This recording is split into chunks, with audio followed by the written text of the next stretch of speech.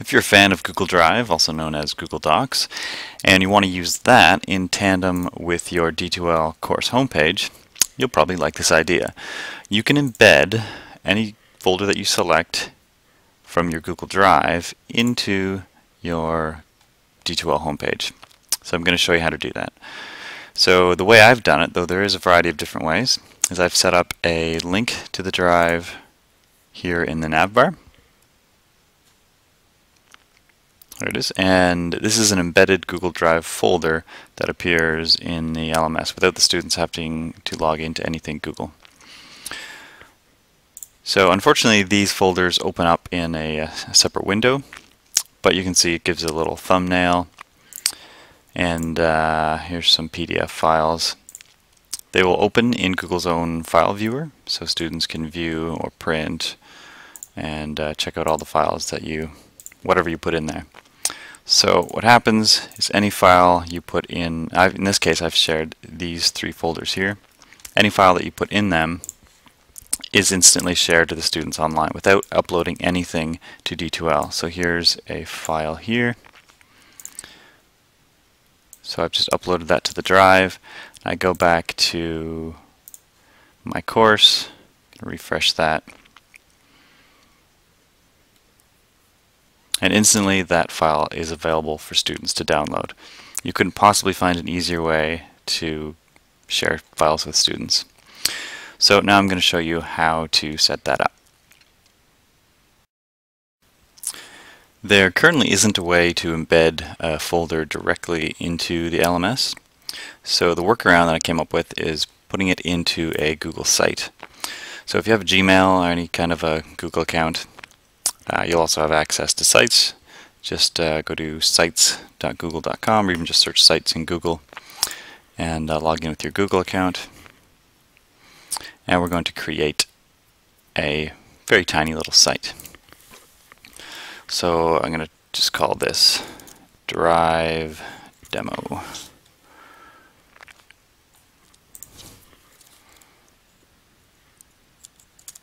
I think that's it.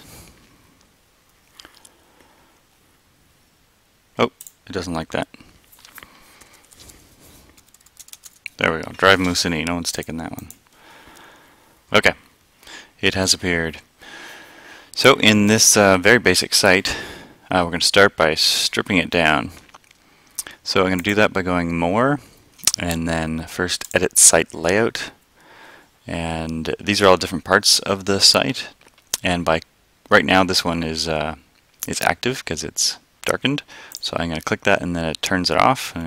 So now the header's gone. I'm going to turn off the sidebar, and that's stripped down as far as it can go in here.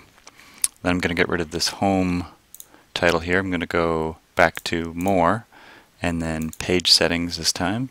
I'm going to turn off Show Page Title. I'm going to turn off Show Links to Subpages and save. This is as stripped down as it can possibly get. These things have to be there. Now this is where I can edit the page and embed the Google Drive folder. So I'm going to go to Insert and then Folder. Now when you first open this up, if it looks like this, you actually can't select the folder without going inside the folder. So make sure it's in list format. I'm going to go back to main folders here. So it's got to be in the list format, and then you need to use the boxes. If you click on it, you'll just go in the folder. You don't want that. So in this case here, I'm going to embed the folder called Class, or Our Class, and select that. And I don't need, you can put these on if you want, but I don't need the border or the title. I'm going to save that, and it appears like a little widget. And then when I click Save, I'll see a preview of it. And so this is my entire website. Users or other viewers won't see the top bar, so it'll look like this. And now what I'm going to do is I'm going to embed this site into the LMS. Important before you leave this area is that you need to open up the access. So I clicked on Share, and I need to give everybody access to this website. So anyone with the link. You can leave it on public on the web if you like. Actually, I thought it was private to start, anyways, so it's set to public. That's fine. That just reminded me is that over here in the folder that you want to share, this one here, I also need to create that, or sorry, set it to be available to the public.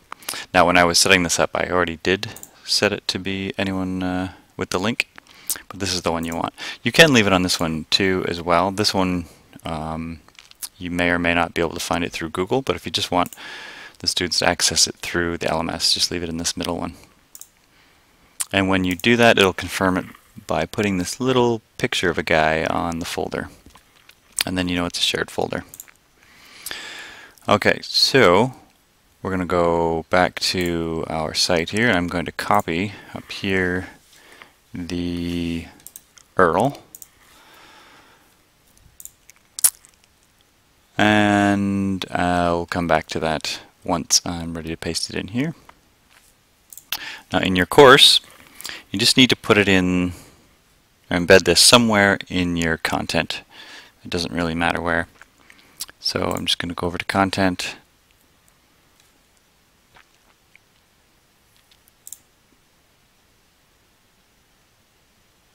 You can have it as its own header. I'm just going to pop it in here under Unit 1 and it as a new document.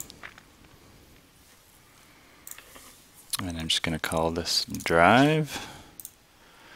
And I'm going to scroll down to use the HTML source editor.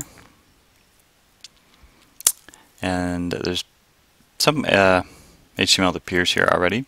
That'll refill with the necessary stuff later. I always just get rid of it. Now what I want to do is I want to pop in my source code here, but I need to put it in an iframe. And if you're familiar with HTML, you can write your own iframe code, but I'm not exactly all that super great at it, so I get some help. I use this here site, which I can share the link with you wherever I share this video. It's called 7th Space Webmaster Tools Iframe Generator, and this will create the HTML code for my embedded drive. So what I'm going to do is I'm going to paste in that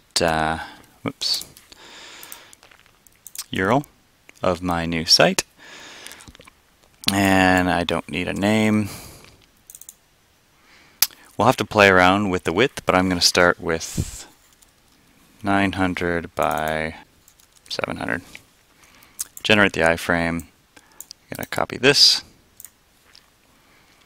Go back to my HTML source editor. I'm going to paste that in there and save.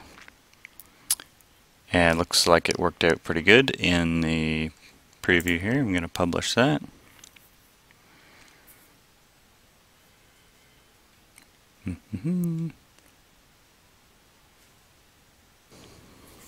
Okay, and there it is.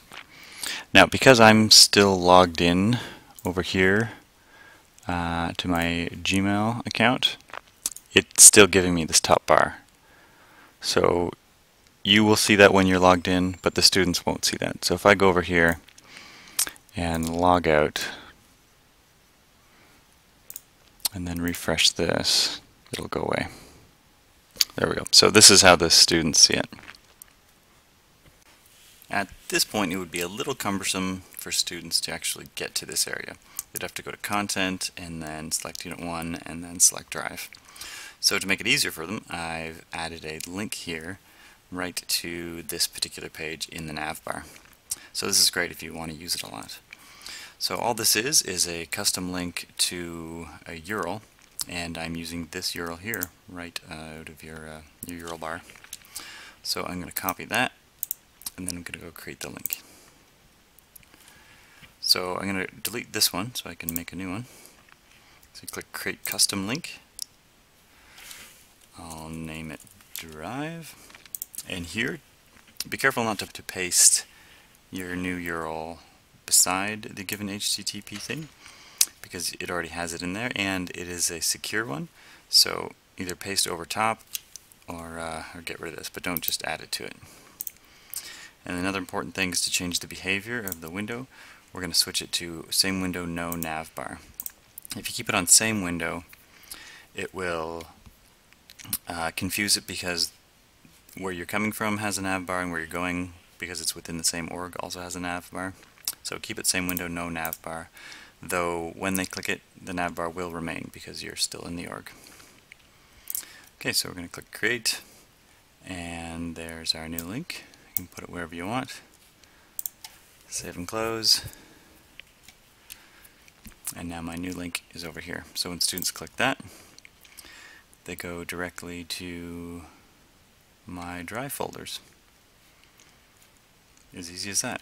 So now whatever I have in here over in Google Drive is going to be in here. And it's instant uploading. It's instantly available for students. So I hope you find that useful. It's fantastic if you do already use Google Docs a lot, as all your stuff can be seamlessly or just easily provided to the students with very minimal effort. Thank you very much.